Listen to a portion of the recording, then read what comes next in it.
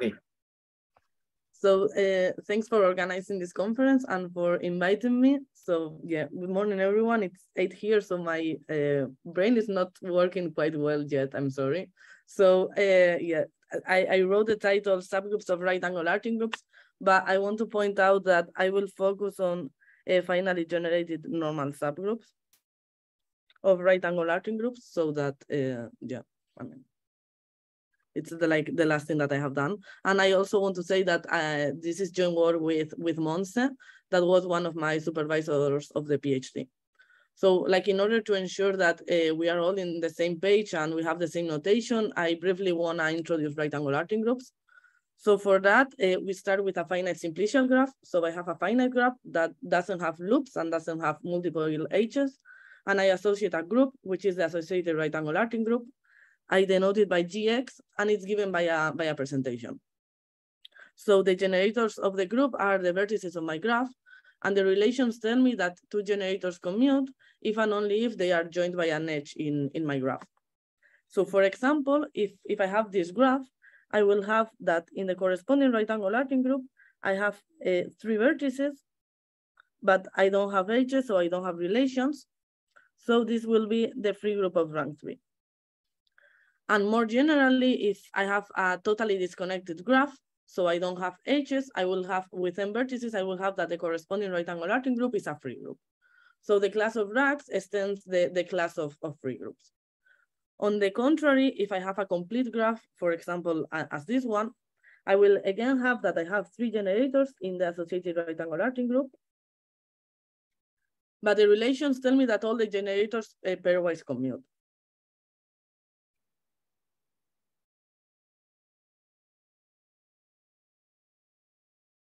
So in this case, I will have a free abelian group of rank 3. And again, as you can imagine, if I start with a complete graph with n vertices, I will get the free abelian group of rank n. So RAAGs are also like a generalization of free abelian groups. We can say that they interpolate between free groups and free abelian groups.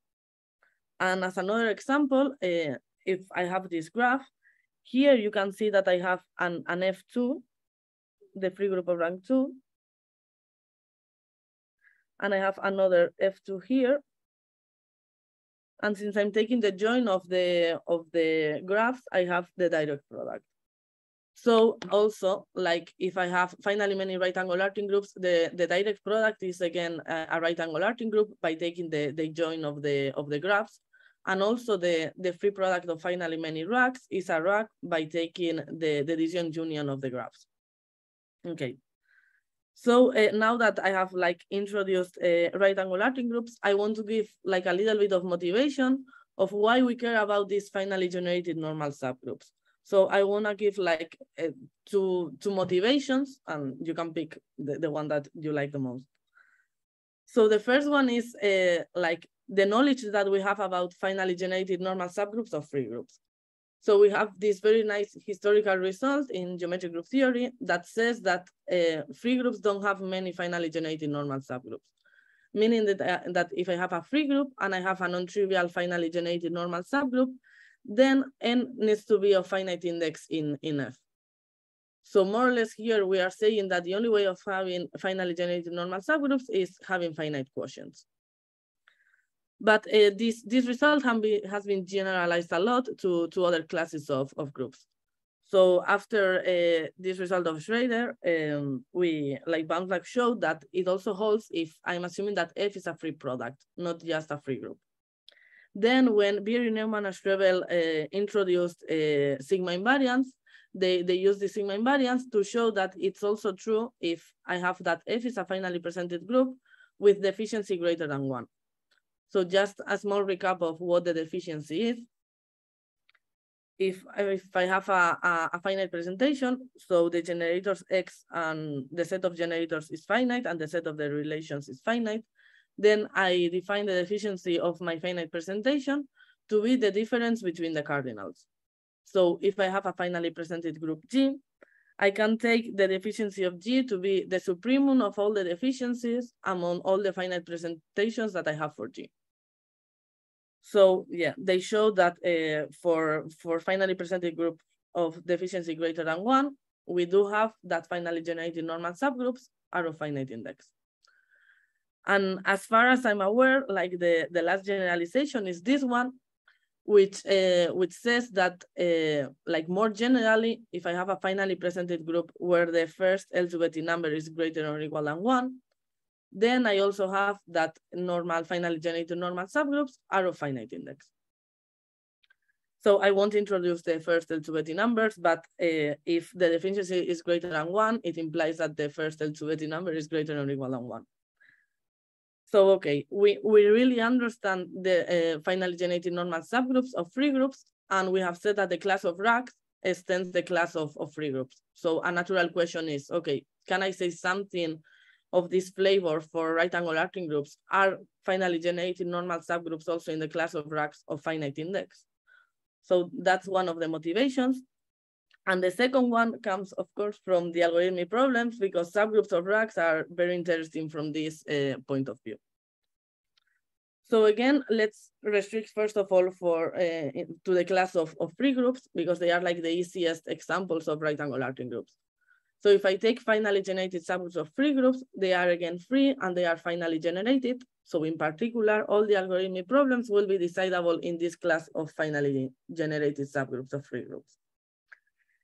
And a natural way of constructing other groups is by taking direct products.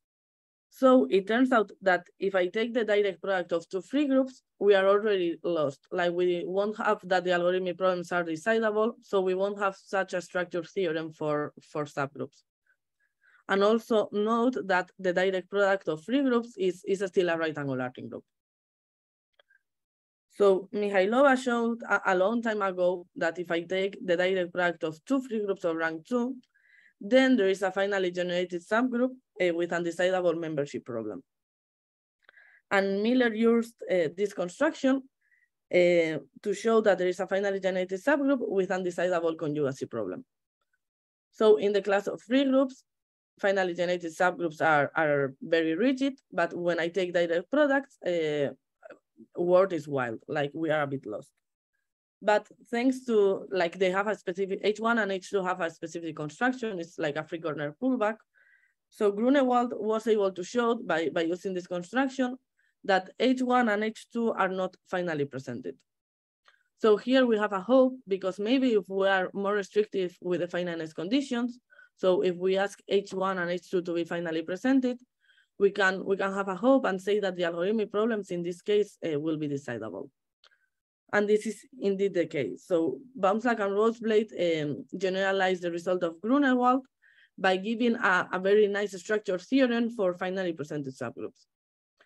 So they show that if I have a finally presented subgroup of the direct product of two free groups, then it's very mild. Either it is free or it is virtually the direct product of two free groups. So it has a finite index subgroup, which is the direct product of two free groups. So as you can see, a straightforward corollary of this theorem is that in this case, so in the case of finally presented subgroups of the direct product of two free groups, the algorithmic problems are decidable. So here, as a recap, what we have said is that in F times F prime, so these are free groups, we have that finally generated subgroups are bad. We have the examples of Mihailova and Miller, so here we are sad. But if we work with finally presented subgroups, we have the structure theorem of Baumschlag and Roseblade, so here we are happy. So, and again, the direct product of two free groups is a right-angle Artin group. So now a natural question is, okay, is finite presentation enough in the class of right-angle Artin groups? So is finite presentation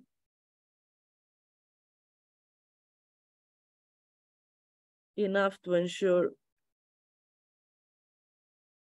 that subgroups of RAAGs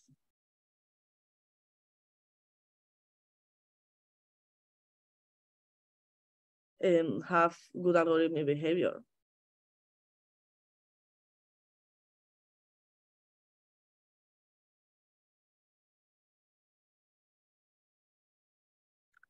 And the answer is, of course, no, because otherwise life would be like pretty boring. And so the answer is no. And it was answered by Brightson.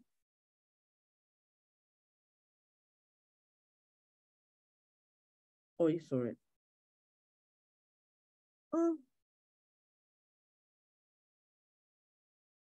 In 2012, I would say. So he showed that there is a right angle Artin group A, and H finally presented subgroup of the direct product of A times A. So this is still a RAAG with undecidable conjugacy and membership problems.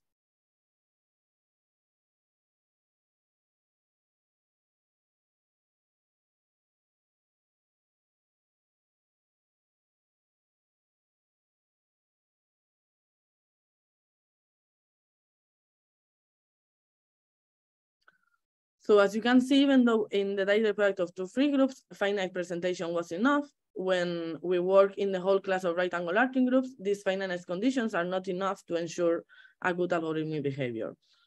So now the question is, okay, which property is sufficient, or do I need for a subgroup to be good from this point of view?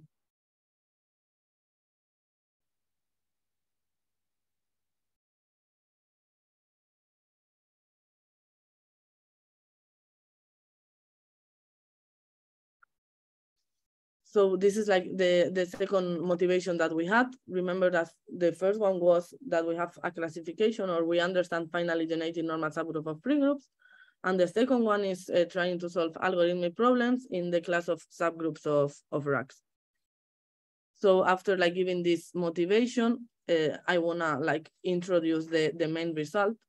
So I wanna make sure that I'm writing everything. Wait a minute. Okay. So I will write the main result here.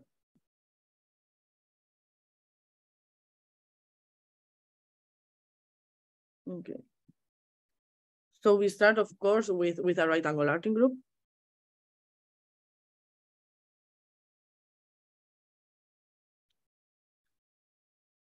And I decompose it as a direct product. So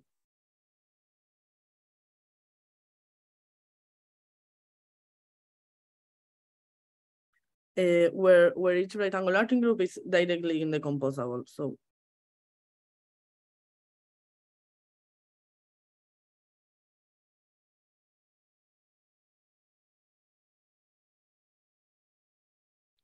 okay, so this is a bit stupid, but just to make sure that we all understand this. So for example, if I have the P4, which is my favorite right angle Artin group, then I will have that n equals 1. Like I cannot decompose it as a direct product. But for example, if I have this graph, no, I don't want this one. And I take the join, I will have that gx is f2 times z times f2. So here n is equal to 3. Okay. So this was something stupid, but just in case. And we have a non-trivial finally generated normal subgroup of my right angle Artin group, and I want to understand this n. And I assume that n is full. So being full means that it needs to intersect all the factors. No.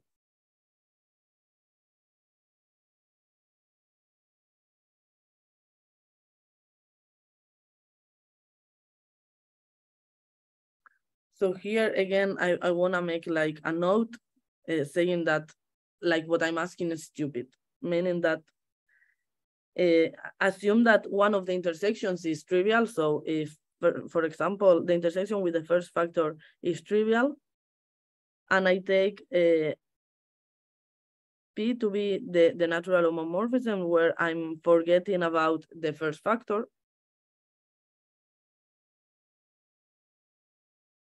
then I have that n is isomorphic to its image, which is again a finally generated normal subgroup of another smaller right angle Artin group.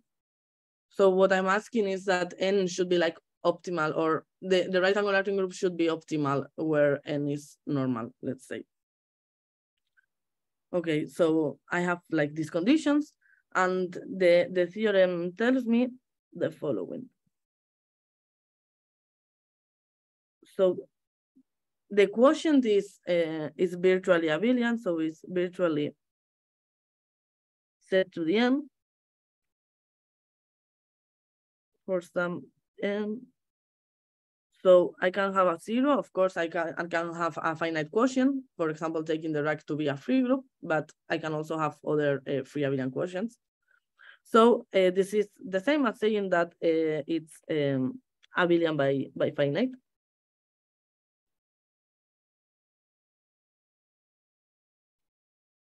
But even more, like after showing that the quotient needs to be virtually abelian, we were able to show that it's not just abelian-by-finite, but it's also finite-by-abelian, which is much nicer. So the quotient is finite-by-abelian.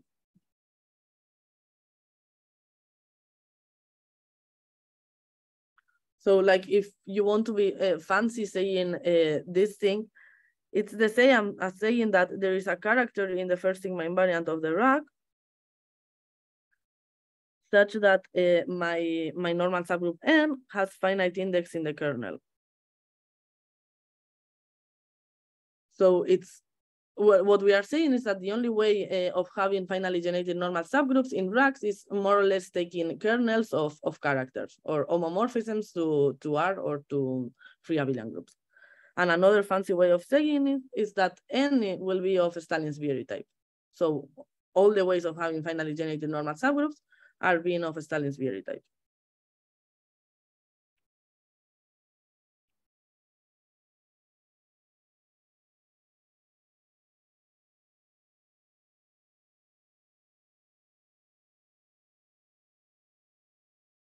So now that I have like introduced the main theorem, I want to point out that it holds for a more general setting. So I have been talking about right angle Artin groups all the time because they are like my favorite class and I just work with them. But the theorem holds for a more general setting. So it also holds for right angle Coxeter groups, not just for RAAGs. And more generally, it holds for graph products. So it holds for graph products, and the graph product case implies the right angle Coxeter group case and also the RAAG case. But here, like to be nicer, I have written that it holds for graph products where my graph X doesn't have universal vertices. So I don't want a vertex in my graph that is joined to all the other vertices. So for example, if I have this graph product, I don't care.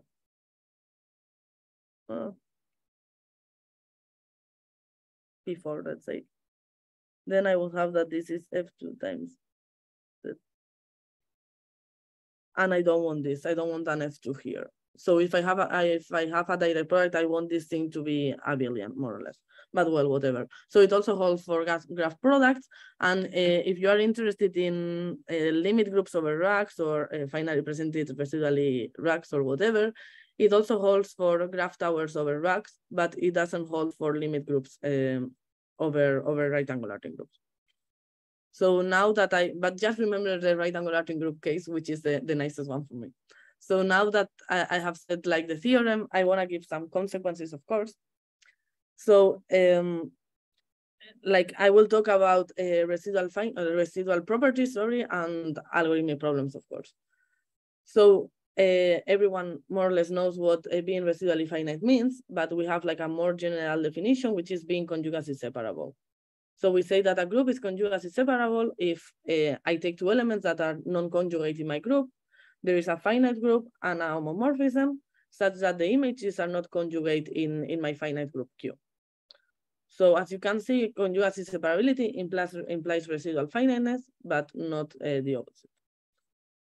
So some examples of conjugacy separable groups are virtually free groups, finally presented residually free groups, virtually surface groups, and so on. So residual finiteness passes to subgroups, but conjugacy separability doesn't. So it doesn't even pass to finite in the subgroups.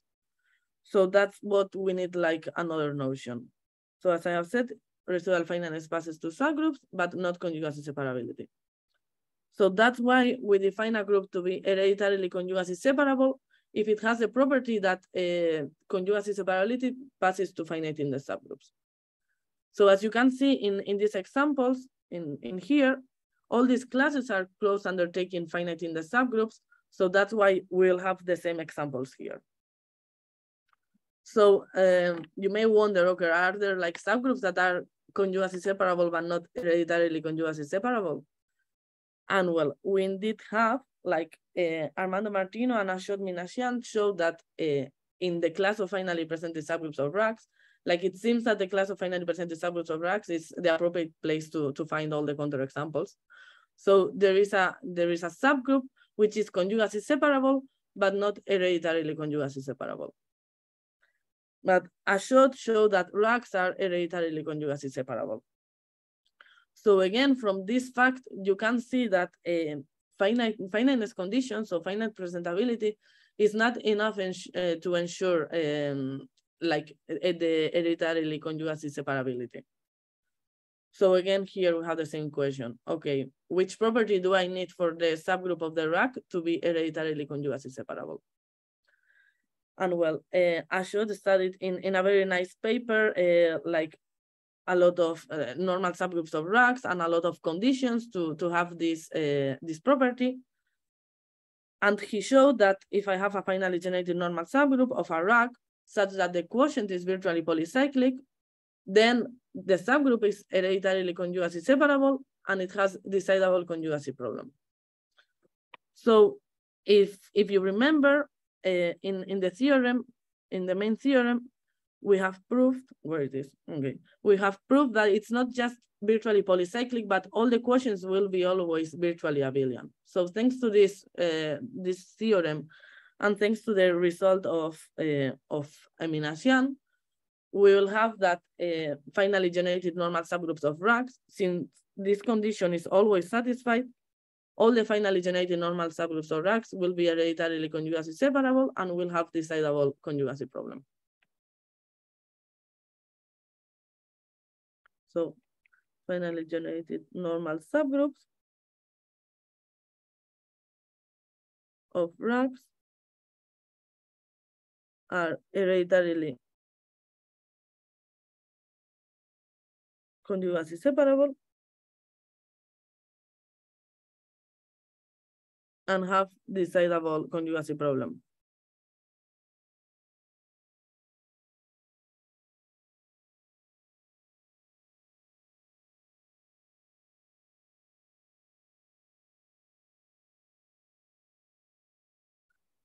And another very easy corollary is that since we are saying that quotients are virtually abelian and there the word problem is decidable, we will also have that the membership problem is decidable. So, okay, I'm a bit lazy. I don't want to write this again. So, all right, have decidable membership problem.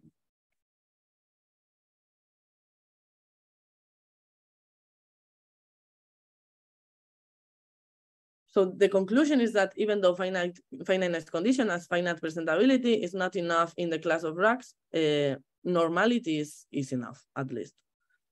So after like these corollaries, I want to give like a very brief observation, which is that this is a very particular property of right-angular Artin groups. So as soon as we pass to finally presented subgroups, we will of course be lost. And a very easy way of looking, like of seeing this, good morning. Of seeing this is that we have the risk construction and later on the work of Hagland and Weiss. So in this construction, we can take Q to be any finally presented group. Then we can always find a short exact sequence of this type. And we can even more like ensure that this gamma will be virtually a finally presented subgroup of a RAAG. And K is finally generated. So we'll have that K is finally generated and normal in gamma, and the quotient can be anything because here I can take Q to be any finally presented subgroup. So that's like the main observation that I want to give.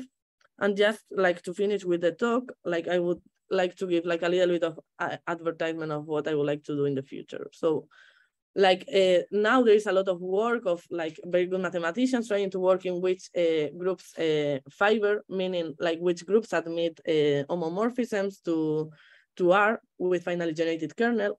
And a very nice result of David Kilak is that he showed that if we are working with a residually finite rationally solvable group, then this group virtually favors if and only if the first L2 number is 0. So I would like to go in the opposite direction and try to understand which classes of groups have the property that the only way of having finally generated normal subgroups is favoring. So we have seen that in the class of right-angle Artin groups, this holds. The only way of having finally generated normal subgroups is having a virtually abelian quotient. So the question is, okay, do I have like a larger group of, larger class of groups where this holds? So yeah, that's what I wanted to say. So thanks for your attention.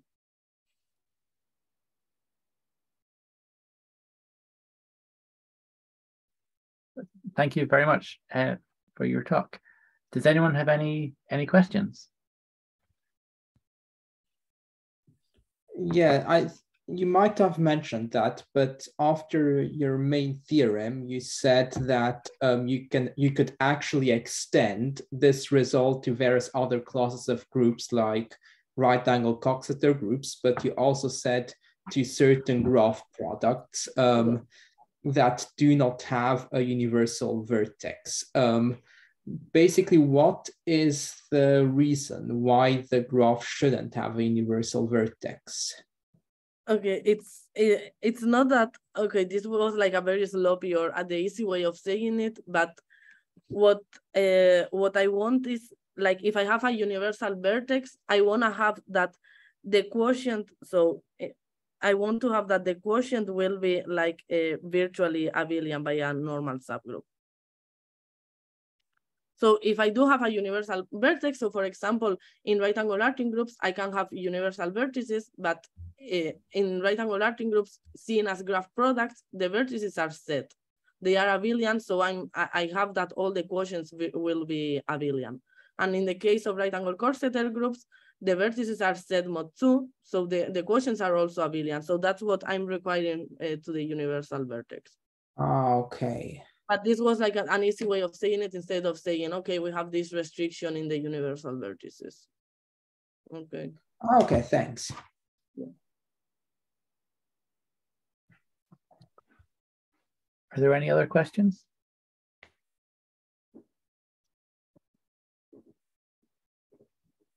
I was wondering if, so your result about the conjugacy inherited subgroups have decidable conjugacy problem. Was this all subgroups or? It's just for normal subgroups. This one, the corollary? Yeah. No, it's just for, so yeah, it's just like a consequence of the theorem of Ashot-Minashiant, and he worked with finally generated normal subgroups. So he had like this restriction that the quotient needs to be virtually polycyclic. And so we said like, okay, but we have proved that it's virtually abelian, so this theorem always holds for normal subgroups. Sure. So then, do you know if it is likely, are there examples of non-normal subgroups which have undecidable conjugacy problem? Yeah, so for example, like you have this example of wait a minute, of Bryson that I have written, but like it's a non-constructive word. Okay, here when Bryson gave this example of a right-angle Artin group and a finally presented subgroup with undecidable conjugacy problem, but it's not a constructive example. It's using mapping class groups and then saying that the mapping class group embeds in a right-angle Artin group. Okay. Okay, thank you. Okay, does anyone else have any final questions? Okay, well, we should thank Jone again. Thank you.